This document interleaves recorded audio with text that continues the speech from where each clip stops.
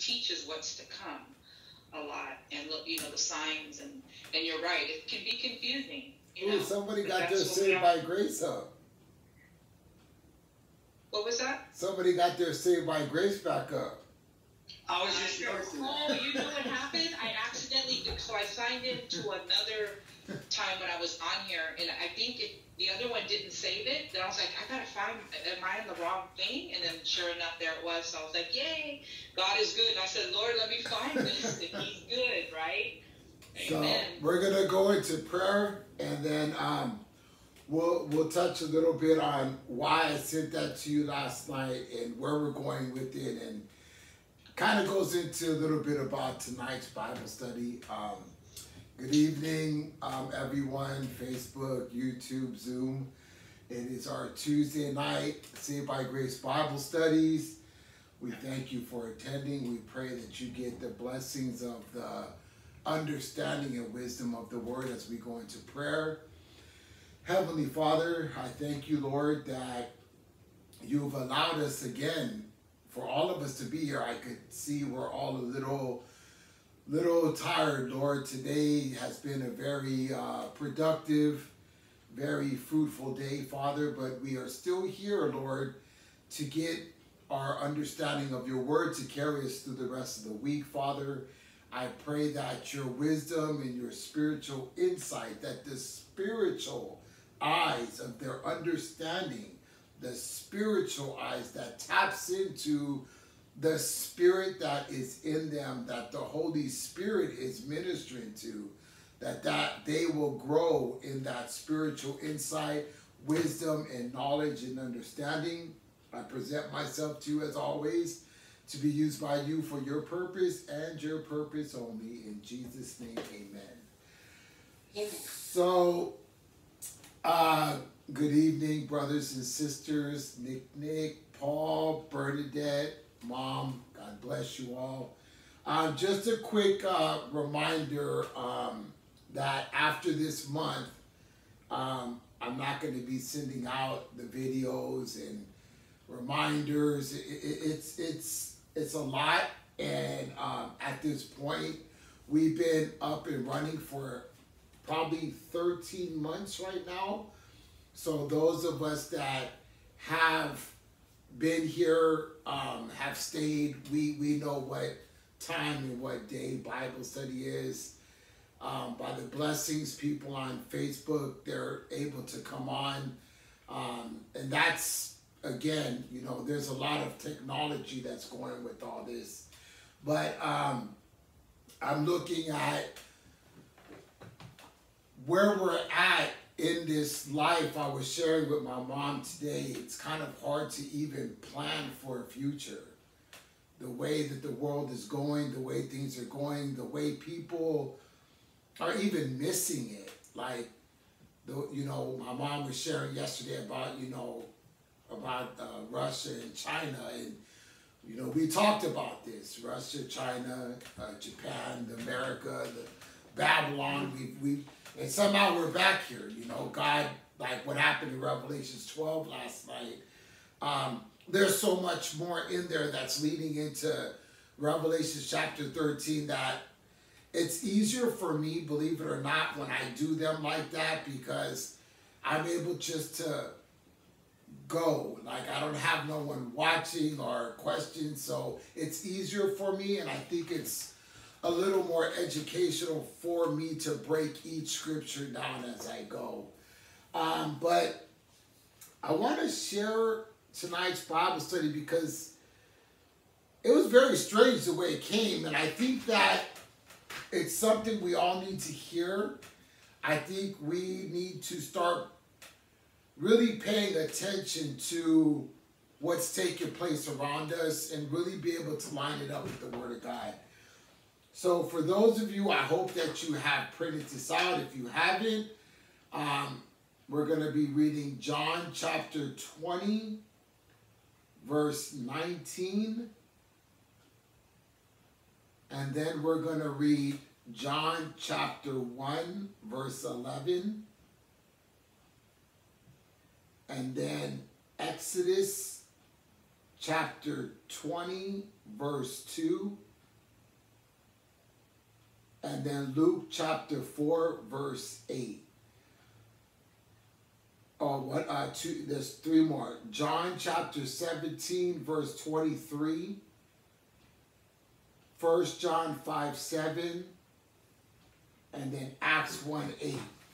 Now, I really ask you to, when I send this to you guys like a day or two before, I try not to send it to where you guys get into this really full-blown study for yourself until I break it down for you, and then you can kind of go on your journey and see where God takes you. But I send this to you so you can understand where I'm going and how I'm breaking it down. So the title is the divide amongst Jews and Gentiles, and the divide amongst Christians today. I don't know what led me here, but it was I do know it was one scripture, but the one scripture was in my devotional. And I think it's very important for us to see what happened in the Old Testament that's happening now. Because the Bible says there's nothing new under the sun. What has been will be again, and what is to come has already been. I want us to see this together. And so in John chapter 20, verse 19, it says, Then the same day at evening, being the first day of the week, which is Sunday, when the doors were shut where the disciples were assembled for fear of the Jews, came Jesus and stood in the midst and said unto them, Peace be unto you. Now, do you see the divide between the disciples and the Jewish people? This divide is because, and this is something that I really ask you guys, if you want to get a clearer understanding, to read Romans chapter 11. We broke Romans chapter 11 down before. But the disciples are Christians. The Jewish people are Hebrew. Their battle was, who is this Jesus? There was only focus on God because they only knew God. When they thought of the Messiah coming, they didn't think of Jesus being the Messiah because everything stayed the same. But there was a divide amongst the people. And the interesting part is this divide was God's people against God's people. I really want you to understand what I just said. Think about what I just said. There was a divide between God's people and God's people. This divide came because of Jesus. So we had the Christians that were following Christ, the Messiah, but we had the Jewish people who didn't believe that Christ was the Messiah, but both parties were into the God that we all serve. But the Jewish people couldn't understand that Jesus was the Messiah. And if you read chapter 11, I really want you to go back and read Romans chapter 11. You're going to see the Jewish and the Christians in that whole chapter. And you're going to see how this had to happen because God was taking he was ungrafting the Jews because they didn't believe in Jesus, and was allowing the Gentiles, which is us, to be engrafted into the vine, so that they later on will be engrafted back. What a lot of people don't understand is that when the Jewish nation starts to fall back into understanding that Jesus Christ is the Messiah, that's when you're going to see a really big thing start to take place. Matter of fact, Paul on here, our brother Paul, when he mentioned about Revelations 12, I was sharing this with my mom today. I want to read you guys something from Revelations 12. In Revelations 12, you don't have to go there, but I'm going to read Revelations 12, chapter 12, verse 13. Now when the dragon saw that he had been cast to the earth, he persecuted the woman who gave birth to the male child. That woman, again, we know is Jerusalem. That male child is Christ. Verse 14. But the woman was given 2 wings of a great eagle, that she might fly into the wilderness, to her place where she is nourished for a time and times and a half a time from the presence of the serpent. Now you have to understand that time, that 2 more times and a half a time is 3.5 years. When we think about the 7-year tribulation, for 3.5 years, there's going to be peace. But you have to understand something. Everything that's going to take place, where all this stuff is going to happen, is in the Holy Land. So as these Jewish people in chapter 11 are going to be engrafted back in, that's when the Jewish people and the Christian people are both going to recognize Jesus Christ as their Lord and Savior. This great thing is going to happen in the Holy Land. And a lot of people don't understand. If you look at what's taking place now with England, China, Russia, the Holy Land, everything is happening over there. So everything that's taking place over there, we need to pay attention to over here. Because everything that's happening over there is going to kick off the end. And a lot of people don't get that. A lot of people watching sports, a lot of people getting their jollies, a lot of people going to work, but nobody's paying attention to what's going on except God's people. Those of us that are like, hey man, we need to pay attention to what's going on there, because there's already been prophecy that's been fulfilled in the past times about the Jews getting back their own nation. And that happened, I think it was in 1950. So we have to understand that these prophecies that are coming, these things are happening now. Christians feared the Jews that are Hebrew. That's the next line under there. Christians feared the Jews and the Hebrews. Now the disciples were afraid of the Jewish people. And the funny thing was that Paul the apostle was a Hebrew of Hebrews. He was a Jew. He was a Roman. And he was killing Christians thinking he was honoring God.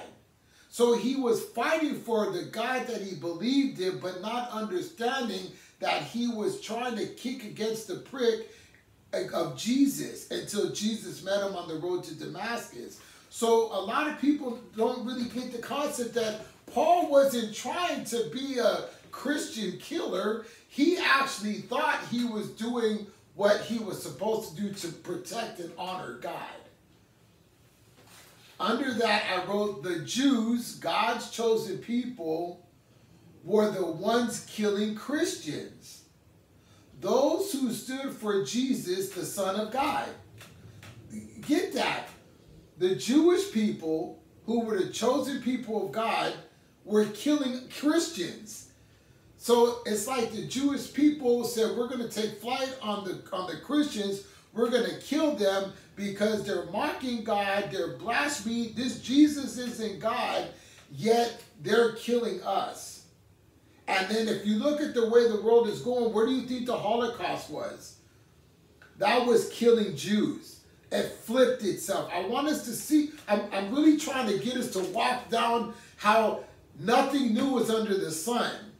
God's people have been being persecuted from day one. The Jews, Hebrews, the Jews/Hebrews were hated by Roman Catholics. And the Christians were hated by the Jewish people. Do you see this great divide? I'm trying to get people to see the division. The Romans, Catholic Church, were against the Jewish people. The Jewish people were against the Christian people. Now, if you look at the Catholicism, you look at the Jewish, and you look at the Christians, we're all supposed to be serving the same God. But yet we're divided. I want you to see this, because if you get around a true Catholic, they'll tell you, I ain't a Christian, I'm Catholic. And if you get around a Jewish person, they'll tell you, I'm not from the Roman Catholic Church, I'm from the Jewish church, and I don't follow the same Jesus that Christians follow, the divide. I'm wanting you to see this. And you're probably saying, what's the importance of this? You have to understand something. There's only one God, and there's only supposed to be one church. There's not supposed to be. We're going to see the differences of the divide that's going on right now and what God is not happy about. We're going to read the part. I hope you have this paper. I really do. For those of you on Facebook that don't have this paper, I really wish you would focus on this, because it's very important that you pause what you have so you can get an understanding of what we're reading here. Past divisions of God's people through religion and fear and evil control. Now, if you have a piece of paper, which I hope you do, I want you to write down Jewish, and then next to that, I want you to write Jehovah's Witness, and then under that, I want you to write Romans, and next to that, I want you to put the Catholic Church. Then under that, I want you to write Christian and write believers and followers. Now, a lot of people don't like to tap into this, but you need to understand something. Christianity is an actual relationship with the Father, the Son, and the Holy Ghost. Please, I'm going to upset a lot of people here. I already know this. Catholicism follows Jesus but worships the Virgin Mary, which God said, you shall worship no other God but me. If you look at most of our culture that are followers of the Catholic Church, they're not really following and worshiping Jesus Christ. They're following and worshiping the Virgin Mary. If you look at Christianity, we are the only spiritual religion, for a better choice of words, that follows the Father, the Son, and the Holy Spirit, and we know that they're all one. The Jehovah's Witnesses do not believe that God the Father, Jesus the Son, and the Holy Spirit are all the same person. So you see the differences of these different religions, and God said, if you don't believe that I am in the Son and the Son is in me, you're not worthy, because people fail to understand that God took on the form of a human being by becoming his Son and died for all of us. So when he died, he wanted the rest of the world to understand, in order for you to come to me, you have to believe what I, the Lord, the Father God, did in the flesh through my Son Jesus. So you have to take Jesus as your Lord and Savior to get back to me, because he died in your place. So he has paid the price for you. But if you go to a Catholic church, they have a concept of that, but they'll still tell you about going to the Virgin Mary. If you get in San Francisco, every now and then, you'll see that they block off the streets for people to carry the Virgin Mary's picture from one end of the city all the way to the other end of the city. What are you doing? You don't have Jesus Christ up there. You have the Virgin Mary up there. That is not Bible. And so what I'm trying to see is the divide. When people go, I'm not a Christian, I'm Catholic. I'm not a Catholic, I'm Christian. I'm neither one of those. I'm a Jehovah's Witness. We have a divide in the church. Not only do we have a divide in the church, we don't have unity. And because we don't have unity, you need to understand what the Bible said. It said a church that is divided cannot stand. So we have so much division going on, and that's just in 3 different races and religions that I'm talking about. Wait till we see the big division amongst Christianity. The Jewish people equals Jehovah's Witnesses. God, Jesus, and the Holy Ghost are not all the same in their eyes. Now I want you to go to John chapter 1 verse 11. John chapter 1 verse 11. And I really need you to understand the concept of this, because what's happening is that the devil has this wedge between God's people. If the Jews are having a, man, just don't move from John. Don't move from John. Just stay there for a minute. I want to show you something. I'm going to show you something. I want you guys to see why this is important.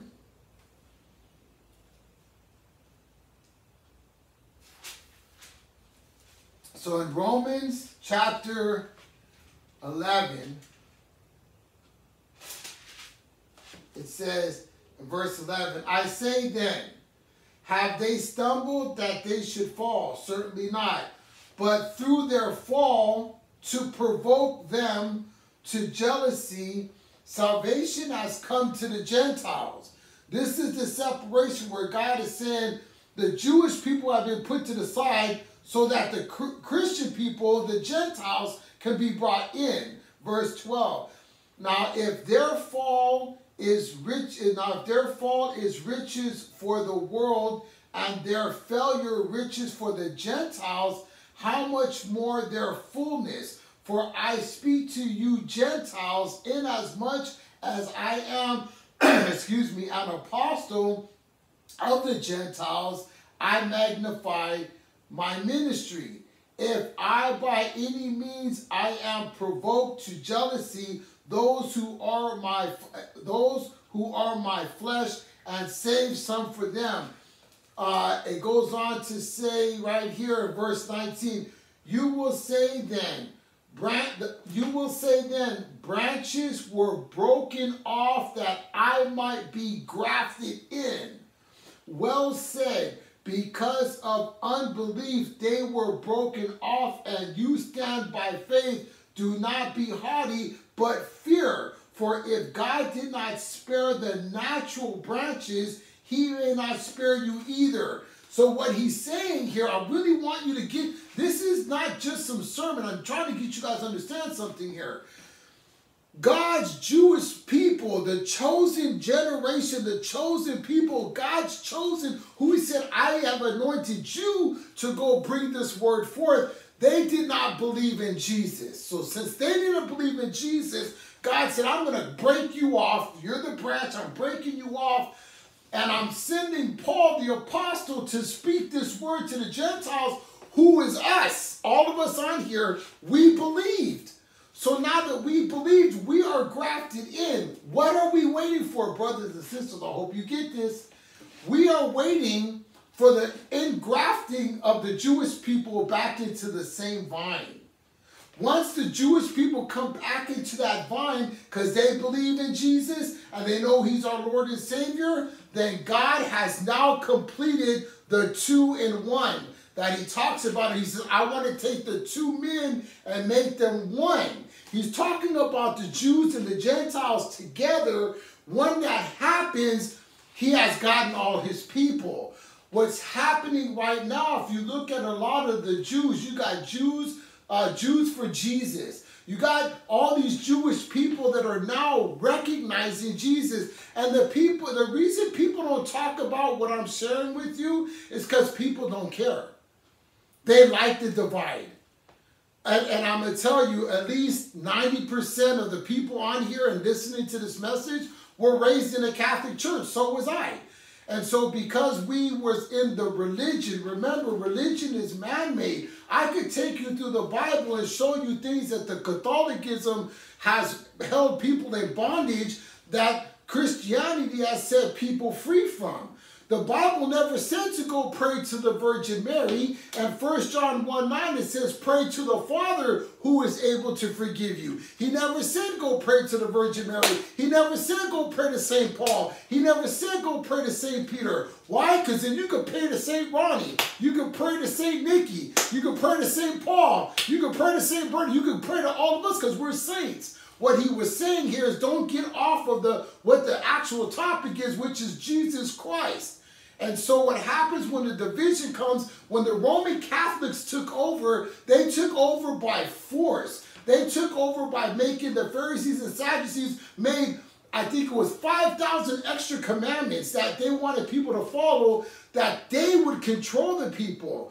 When you go to church, you never had to go to church to have you commit your confirmation and your communion so you could take communion. Taking communion is you coming into oneship with the sufferings, the stripes, the beatings, and the crucifixion of Jesus.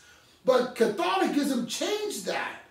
When it talks about going and praying to the man that is on the other side of the black curtain and you're telling him your sins, you're telling another person who sins your sins, and he's telling you how to get forgiven. But God said, why are you going to him? You're supposed to go to me.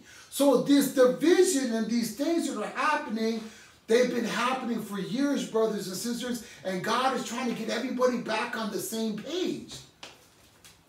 So when you look at John chapter 1, verse 11, it says, he came, please get this, because this is what I was just saying. He came to his own, and his own did not receive him. He's talking about the Jewish people. He said, I came to my own folks, the ones that I chose, my Jewish Hebrew people. I came to them and they rejected me. But I went to the Gentiles and they embraced me. So when he came to the Gentiles, he said, okay, well, I'm going to ungraft, I'm going to cut off these branches over here because they don't believe me, not understanding that I came to die in their place. I'm wondering what happened to them, but Jesus understood that in the Old Testament, it said that the veil was still over their eyes.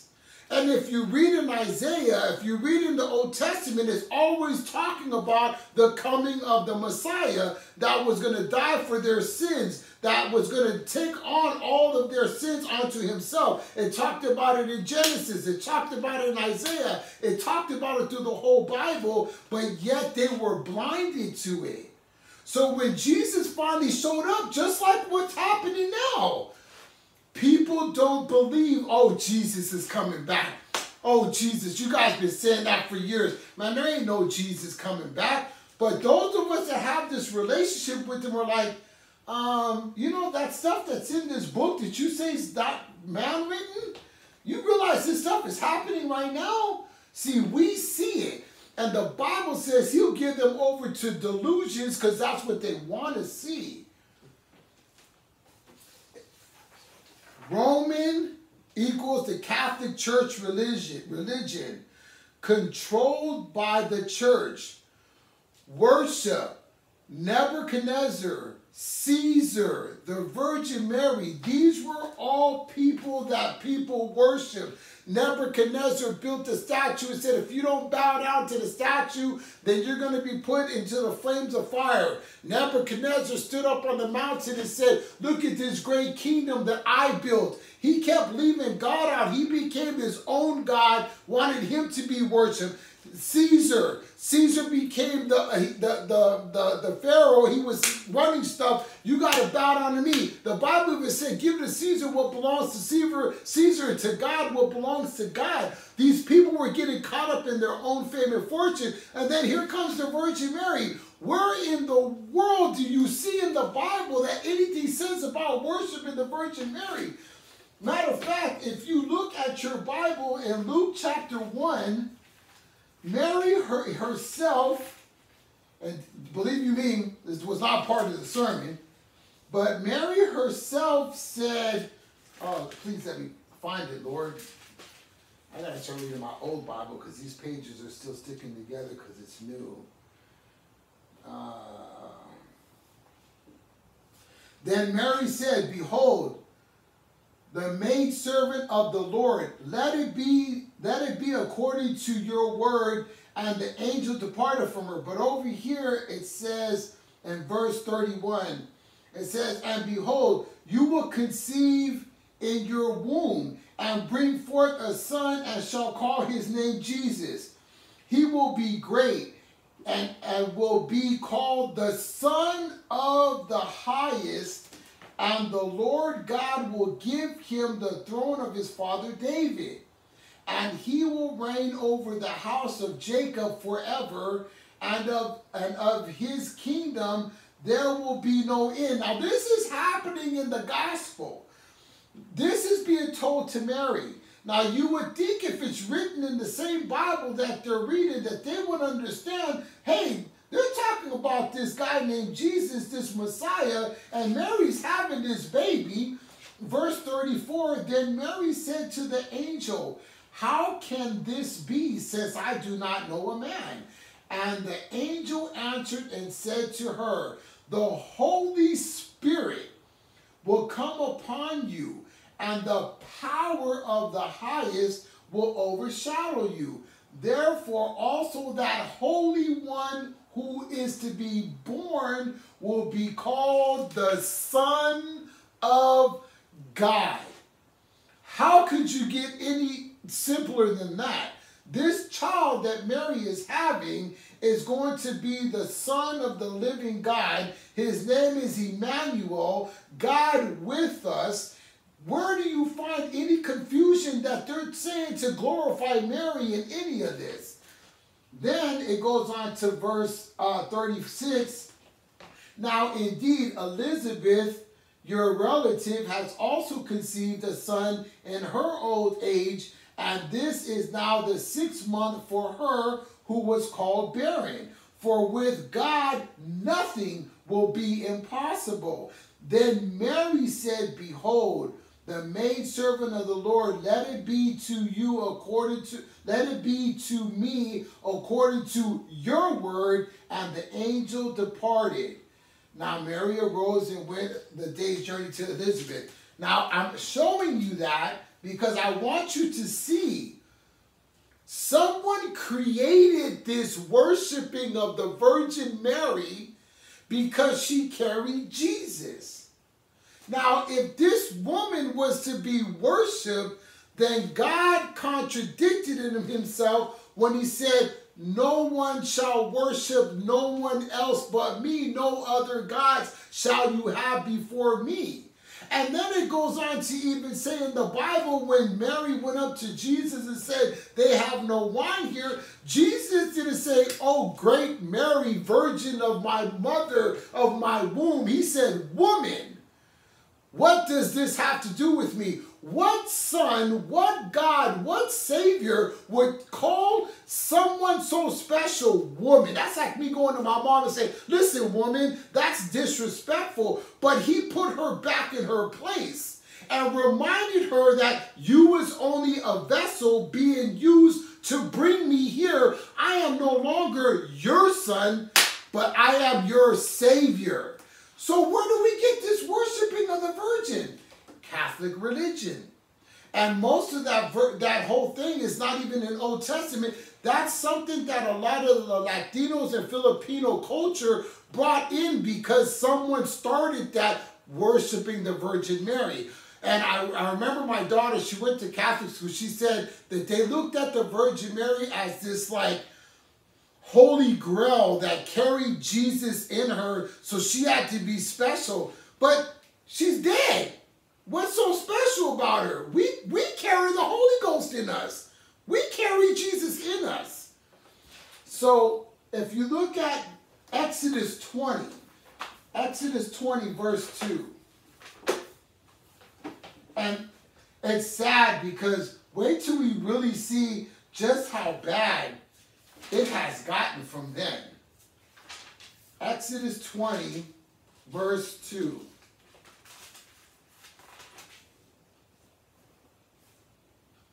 I am the Lord. This is so cool.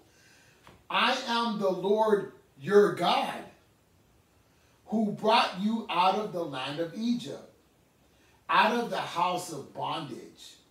He did it. No one else did it. He made it clear, I am the Lord your God, and I brought you out of this bondage. He's telling us who he is. If you go to Luke chapter 4, we was just there, Luke chapter 4, and we're going to read verse 8.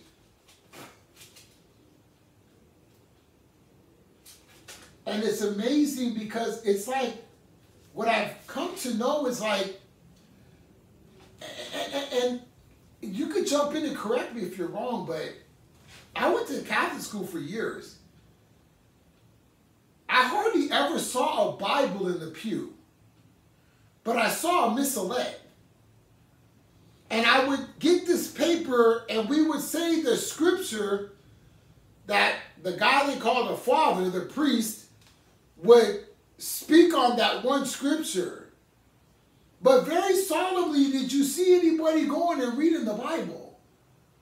So the relationship that was with Jesus was being taught how to be.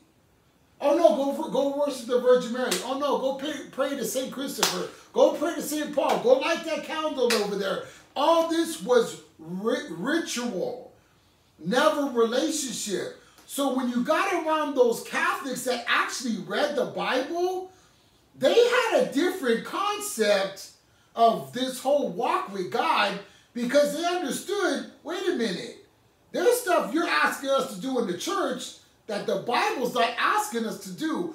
But because they was caught up in the ritual and the religious doctrines, they kept going to the Catholic Church, but they had this battle going on within them because they understood things in the church that weren't going right. So when Christianity came along, look at what happened to a lot of us. We said, wait a minute, these folks are following the Jesus in the Bible. These folks are talking about the same God we're talking. Man, you know, they seem to have a better understanding. So that's what happened. And all we're trying to do is get everybody saying, hey, we all need to be following Jesus. We don't have to have these great divides in this Christian walk. For Luke chapter 4, verse 8. Therefore, go bear fruit worthy of repentance, and do not begin to say to yourselves, we have Abraham as our father. For I say to you that God is able to raise up children from Abraham from these stones. What you have to understand is they used to think Father Abraham. We're of Moses. Do you know in the New Testament, Paul made it clear. He said, some of you are of Apollos, some of you are of Paul. He goes, Jesus wasn't divided. Hello? Jesus wasn't divided. One of us plants, one of us waters, but God brings the increase. I'm trying to get everybody to see this divide. This divide is still happening today. Now, I pray you have your papers. I really do. For those of you that are on Facebook, I want you to look real close to this. Those of you that are on YouTube, I want you to look real close where I wrote Christianity. So, this is where we're going to see the divide amongst now. Now, I'm going to show you some churches here that you're not going to believe. Christianity. Now, we're talking about Christians. And I'm going to tell you, rather you're on Facebook, YouTube, or here, you fall up one of these categories. You got a Baptist Christian, you got a Protestant Christian, you got an Apostolic Christian, you got a Catholic Christian, and then you got an Assemblies of God church. That's 1, 2, 3, 4, 5. That's 5 different Christian churches. How is that possible? Explain to me how is there this great divide? How is the Baptist teaching Jesus one way? How is the Apostolic Church preaching Jesus this way? How is the Assemblies of God preaching them this way? We have this divide amongst the body of Christ, brothers and sisters. We have a divide in the church. That's why we can't stand.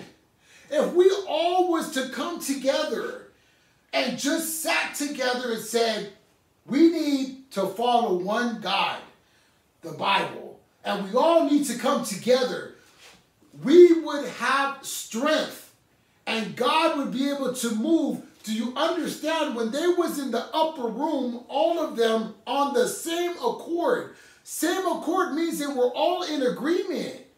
We're all in agreement that we want to understand, we want to know this God, and God is looking down going, whoa, they're all on the same accord. If you don't believe me, what do you think happened to the Tower of Babel? God said, unless I confuse them, they will get to the heaven because they're all in agreement. They're all of the same mind. And so that's what God is looking for. No one wants to talk about this stuff. You go, oh, I go to Baptist church. Oh, I'm a Christian. Oh, I'm a Protestant. Oh, I'm of Assemblies of God. Oh, I tongue talk. Oh, I don't believe in tongue talking. What do you mean? Oh, are the apostles in church? You don't even have the Holy Ghost because you don't even see. You see the divide? So you don't speak in tongues, so you're not saved. Wow, really? Okay. And the Baptists, the way they preach, it's like if you don't, it's like, hold on. Let Jesus' Holy Spirit do what he's supposed to do. Matthew chapter 12. Matthew chapter 12. And we're going to read verse 22. Now, before all of you that know me and don't know me and YouTube and Facebook and wherever else this thing goes, if there's something going on inside you, like, who is this man to say this? I have taken you through Scripture. Not only have I taken you through Scripture, but I've told you about the 5 different denominations. Oh, I forgot. I'm non-denominational. That's 6. Look at that. I mean, how is this possible? There's only one God. And his name is Jesus. And he came to earth and died for the earth and said, follow me. He didn't say follow the Baptist. He didn't say follow the Protestant. He said follow me.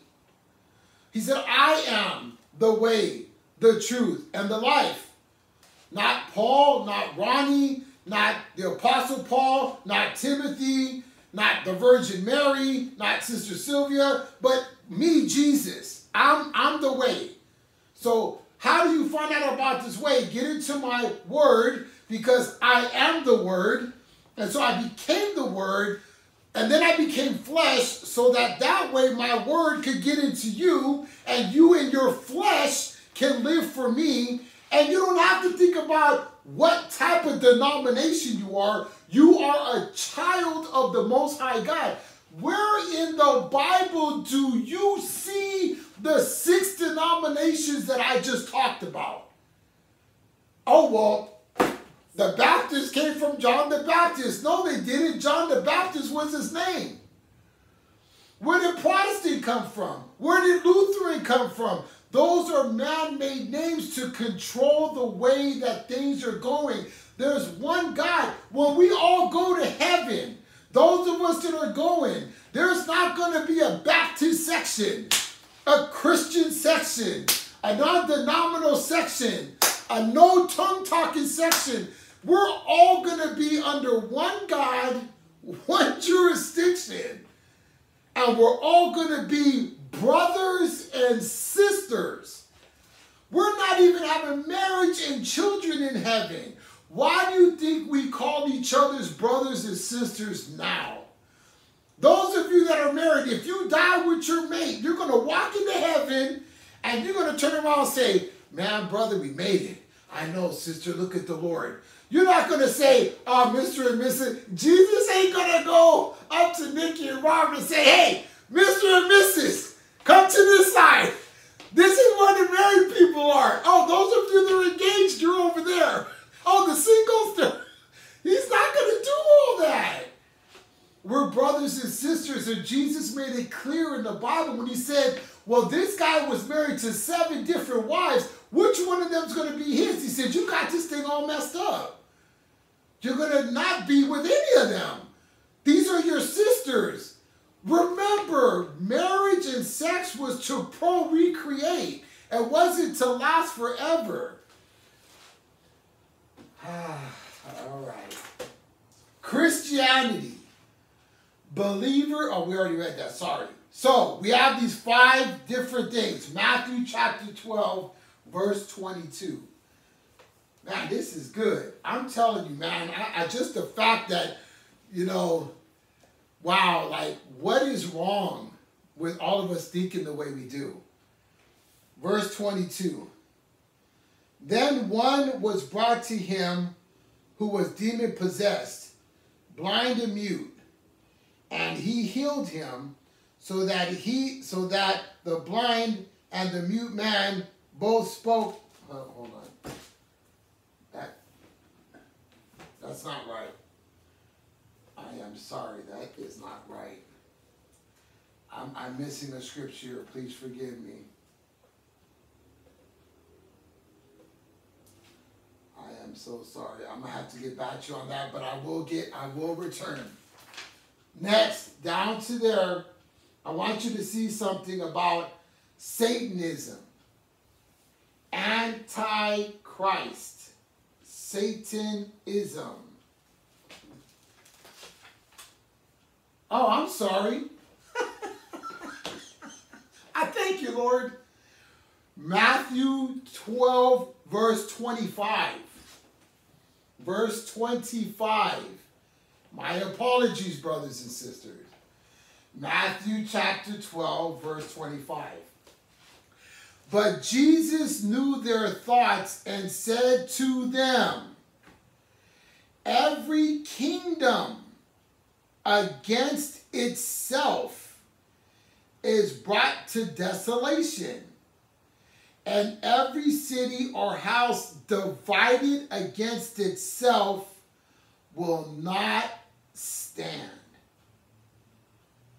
Now, how is it that we have 6 different denominations that are divided when God is saying in his own word written in red that this is going to bring a division, this is going to bring a great fall, and that's happening now. You don't believe me? Go to an apostolistic church and tell them you don't speak in tongues. And they're going to say, we need to lay hands on you. Because if you don't pray in tongues, you don't have the Holy Spirit. It's like, where did you get that from? And I know because I've been to an apostolistic church. And they said that one of the young ladies that was coming to the Saved by Grace Bible study at the time was crushed because she loved the Lord. I still remember the day, and I'm like, oh no, wait a minute. And I called my pastor. I was a minister at the time. I said, Pastor, this pastor done, I told him what happened. He goes, what are you being led to do? I go, I'm being led to go show him scripture. He goes, then go show him scripture. So I went up to the pastor. I said, excuse me. I said, can you explain something to me? He's like, sure, my brother. What would you like? And I'm like, well, how is it you're going to tell that girl over there she don't got the Holy Ghost because she don't speak in tongues? He goes, because that's the evidence. I go, that's the evidence.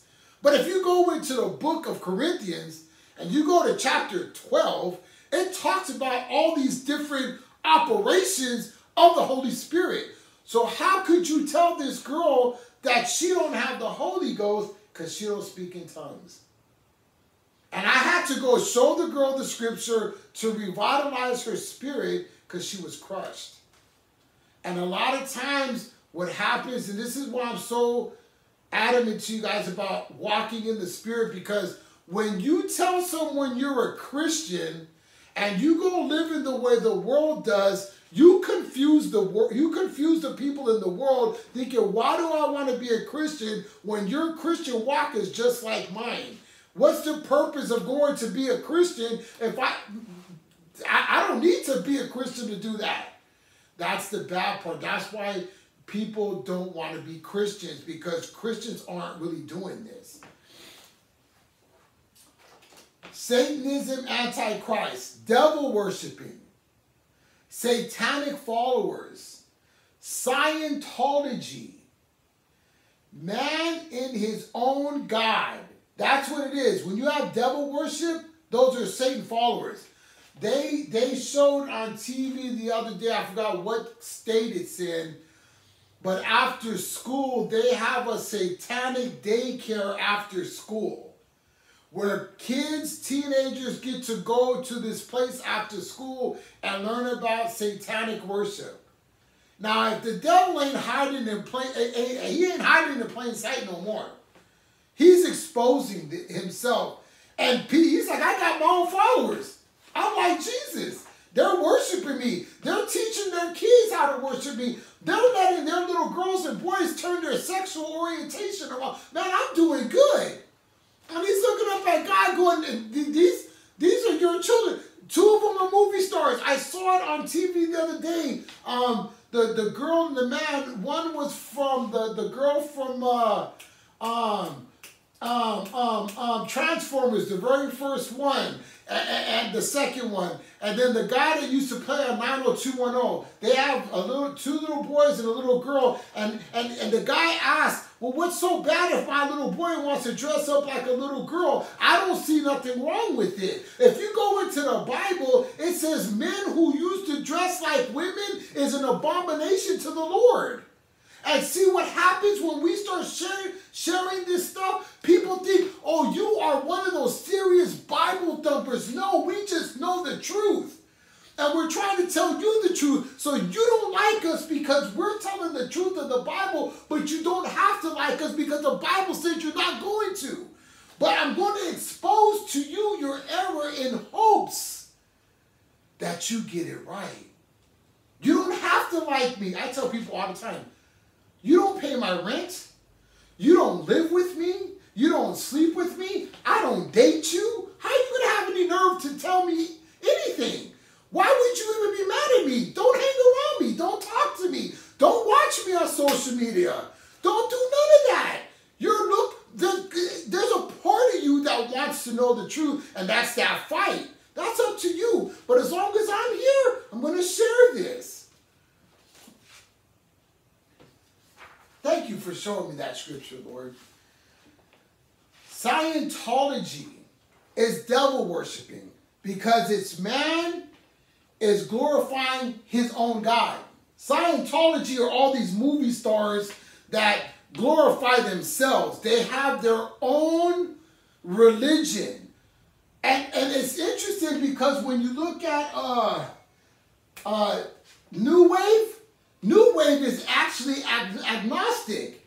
Agnostic doesn't believe that there's a God. We're just here. That's it. And then you have, and before all of you take this out of context, Muslims follow Allah. But not all Muslims are into killing like some Muslims are. Because I know a lot of them. But you have to understand something. And you really have to get this. And you could, I never hide. It's not the first time I've talked about religious spirits. But if God said in the Holy Bible, you shall have no other God beside me. What that means is you can't have a Virgin Mary. You can't have an Allah. You can't have a Buddha. You can't have yourself. You can't have your plant. You can't have your dog. You can't have your husband or your wife or your children and grandchildren. None of that is going to get you to heaven. And if Jesus said, you can't come to me unless God draws you to me, that's like, this is an invitation. But then Jesus turns around and says, but in order to get to God, you got to go through me.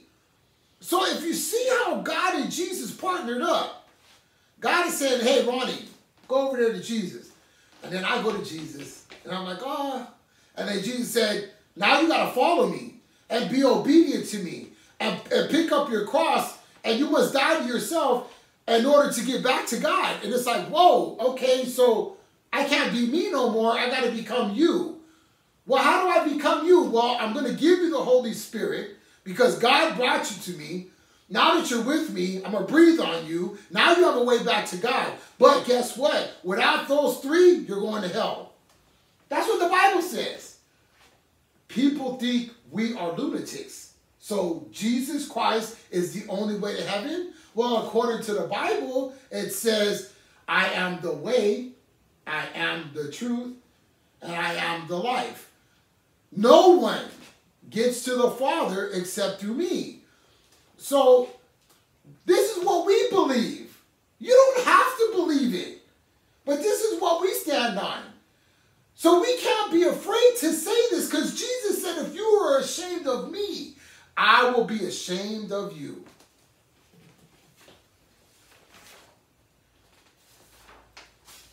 Do you realize Jesus had a mark of death on him from his birth?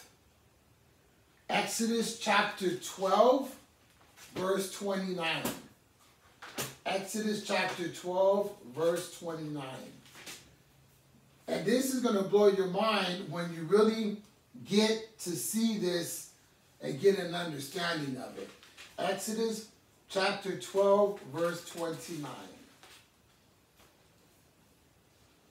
And it came to pass at midnight that the Lord struck all the firstborn in the land of Egypt, from the firstborn of Pharaoh who sat on his throne to the firstborn of the captives who was in the dungeon, and all the firstborn of the livestock.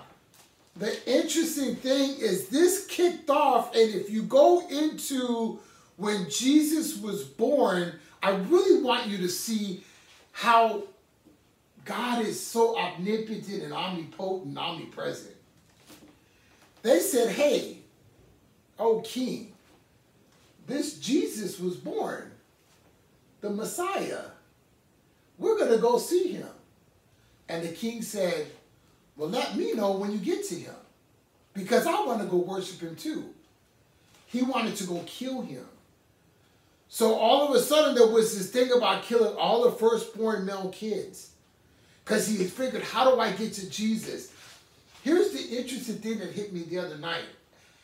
If Jesus was to be killed before his time, there wouldn't be salvation. And I'm going to tell you why. And I don't know if I wrote it in here, but Jesus willingly had to go to the cross. If you read your Bibles, Jesus said, I give my life for you. It wasn't taken from me. I freely gave it in your place to die for you, that I could pay the price. Because if I didn't pay for it, I don't own it. You have to really, you have to really start understanding this God in Jesus that you claim to serve. There's a lot of us that, there's a lot of people in recovery and they don't drink and all that because they got in recovery, which is great. So it makes it kind of easier for them to live right with God as far as the drugs go. But what about the violence and the murder and the lying and the stealing and all the other crap that goes with who we are, and then we say we're a Christian? I'm at the club on Saturday night, pounding them shots. I'm loaded, and I come to church the next day, and I'm like, praise the Lord, I made it to church today, but you smell like last night. Now, don't get me wrong, I want you in the church, but if you come to church like that every Sunday for a month in a row, there's a problem. Because now you're in a problem. Now the Bible says a little leaven leavens the whole loaf. And those of you that know me, hey, I'm going to expose it. Because that's us saving your life. Jesus said, I lay down my life for you, that you may have life more abundantly. But in this life, you're going to have tribulation. but count it all joy because I have overcome the world. What he's saying is, those things you're fighting, I overcame them for you. Oh no, Buddha didn't do that. You need to understand about these religions.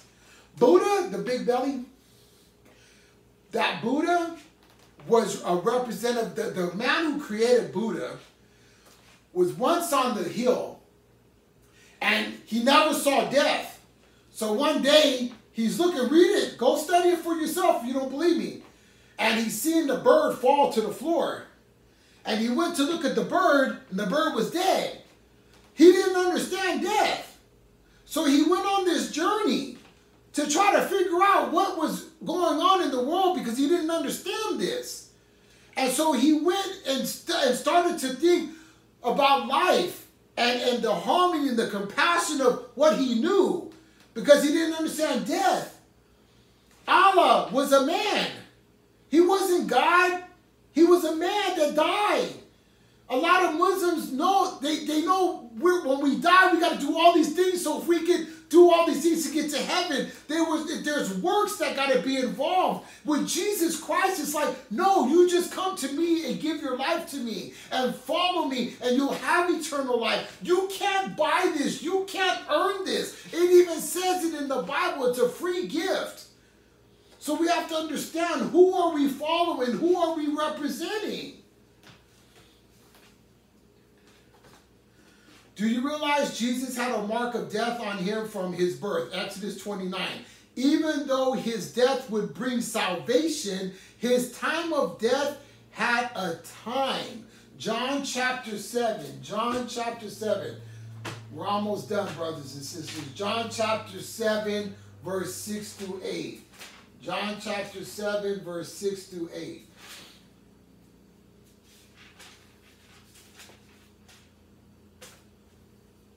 John 7, 6 through 8.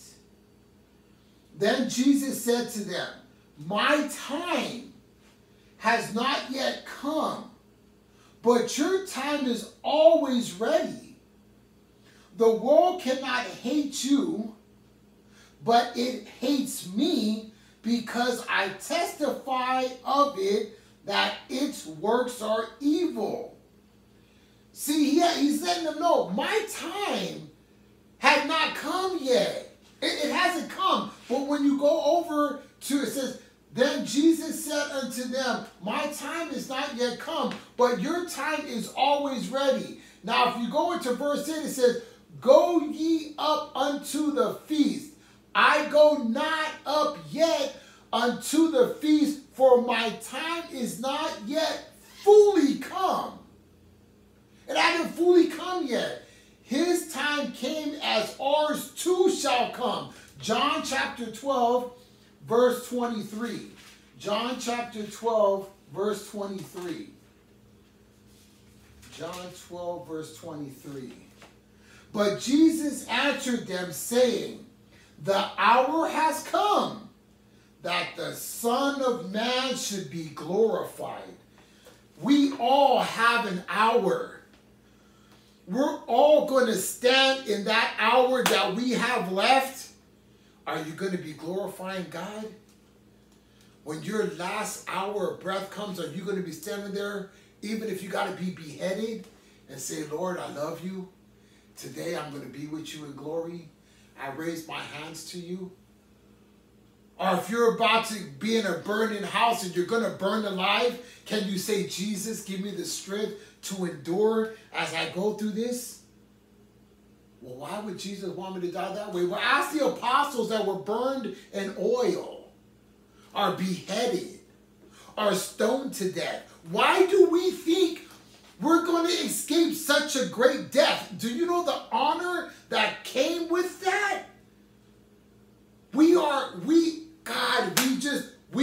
God's workmanship, created for good works.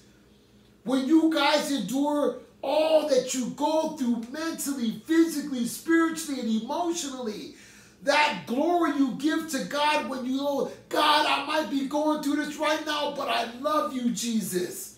and I'm going to endure this pain. I'm going to endure this trial as a good soldier. I don't like the way it feels, but I know I'm going to glorify you because you told me in this world I would suffer. When you start turning that stuff around, man, let me come to a close here before I make everybody get tired.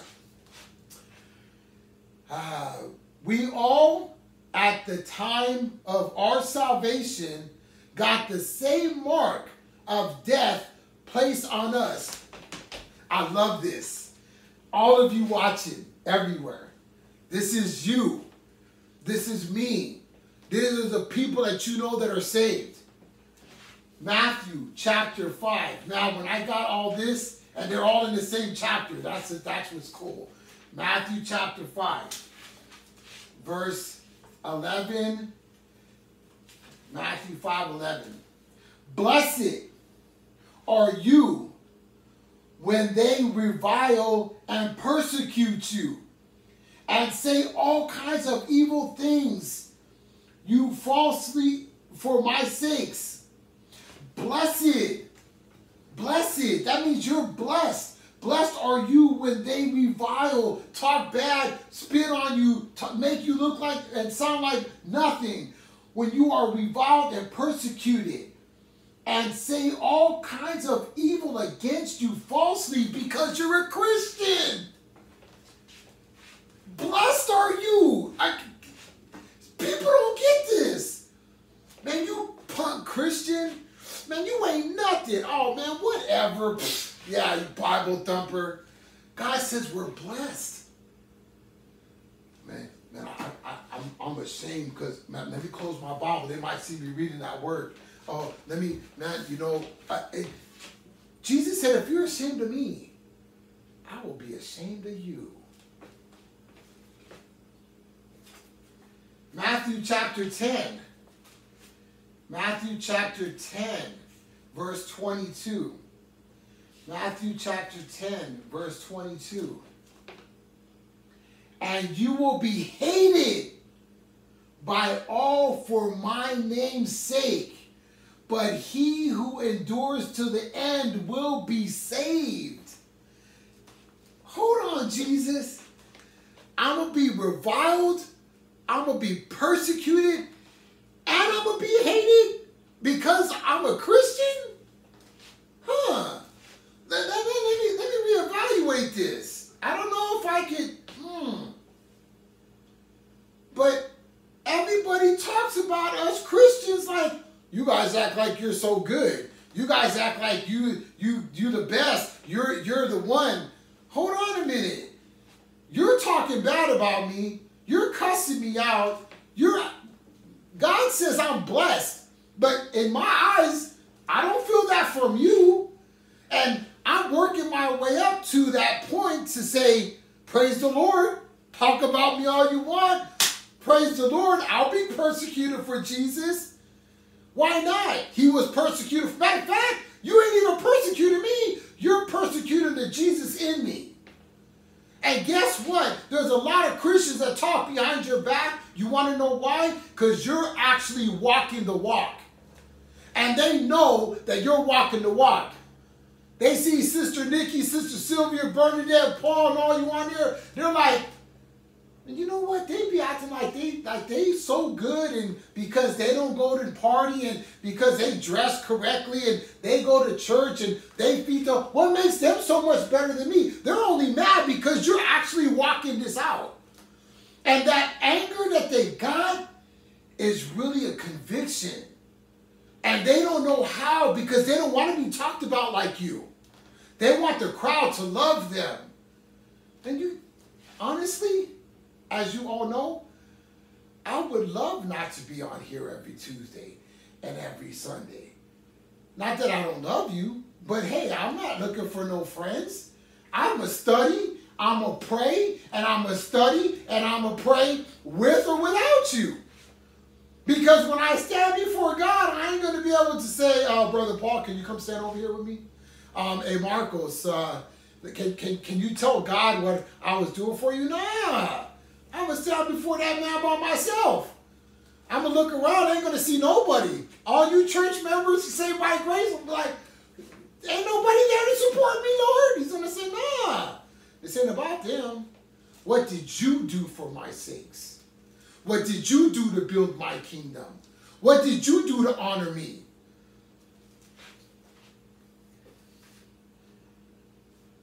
Matthew chapter 24. All this is in Matthew. I'm telling you, man, I was getting a kick out of this. Matthew 24, verse 9. Matthew 24, verse 9. Then they will deliver you up to tribulation and kill you. And you will be hated by all nations for my name's sake. It didn't say because you walked as a Christian, you lived as a Christian, you prayed as a Christian. It said for his name's sake. You don't see nobody get murdered for praising Allah, for praising Buddha, for praising President Biden, for praising Sylvester Stallone. You don't hear them praising, killing for any other praise but the name of Jesus.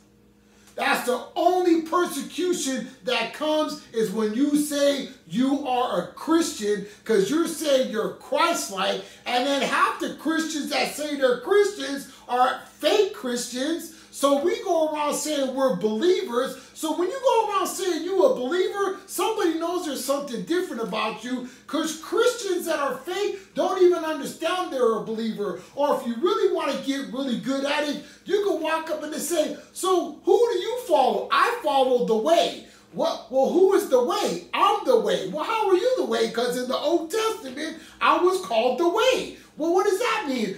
Jesus is the way. I'm a part of Jesus. See, people don't know all this stuff. Wow, Ronnie, how do you know all this? Because I'm in the book. That's the only answer I can give you.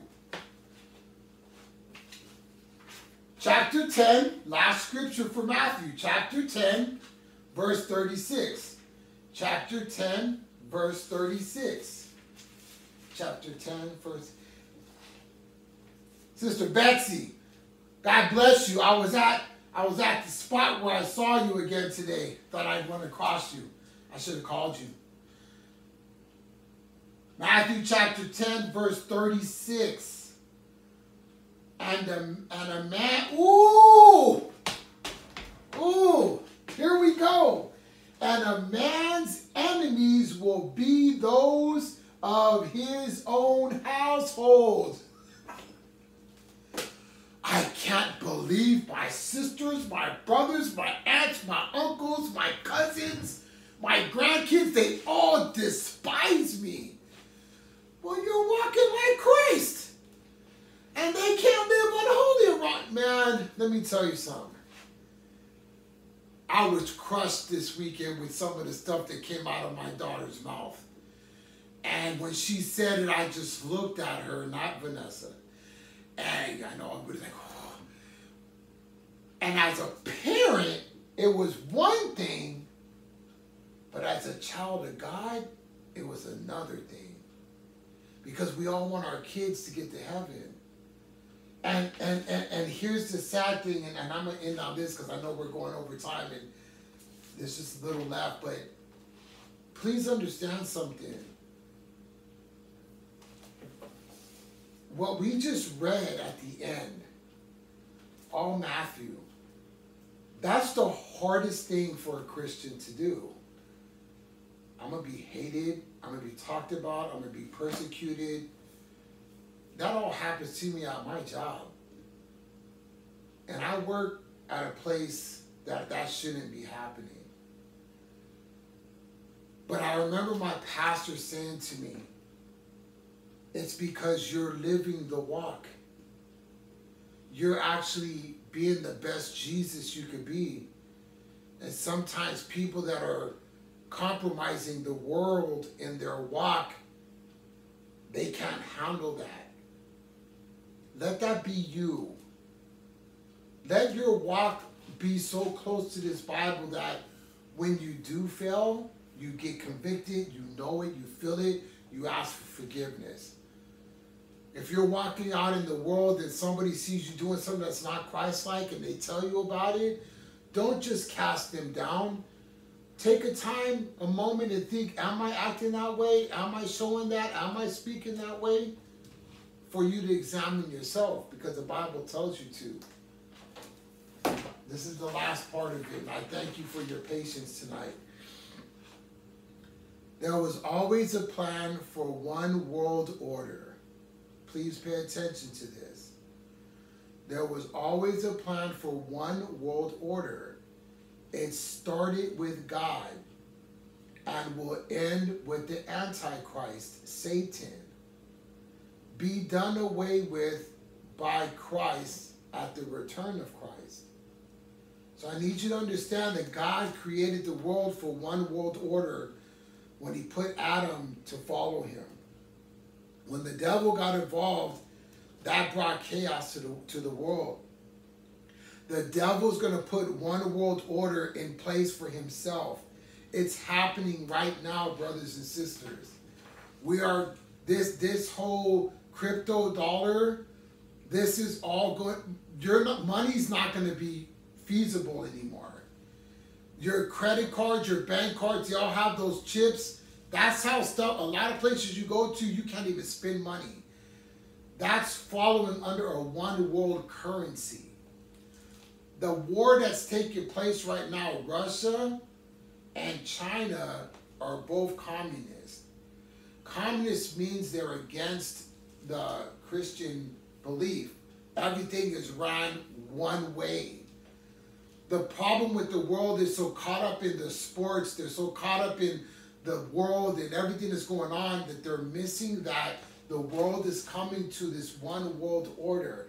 And Christians are going to have it the hardest because we're going to be the ones that are going to say, God warned us about this, and this, we've lost this, and we're losing that. Now we're going to lose our homes. And a lot of people that are not strong are going to say, well, I guess I'm going to have to give in because I got to feed my kids. If you realize in the Old Testament, a lot of the people lived together because they couldn't afford to live separately. So you need to really understand what's going on in the world and stop acting like stuff ain't going on. And if you don't know, then I would suggest that you start watching the right television, not the lying television. Search around and you'll see things that are taking place that we're being warned about.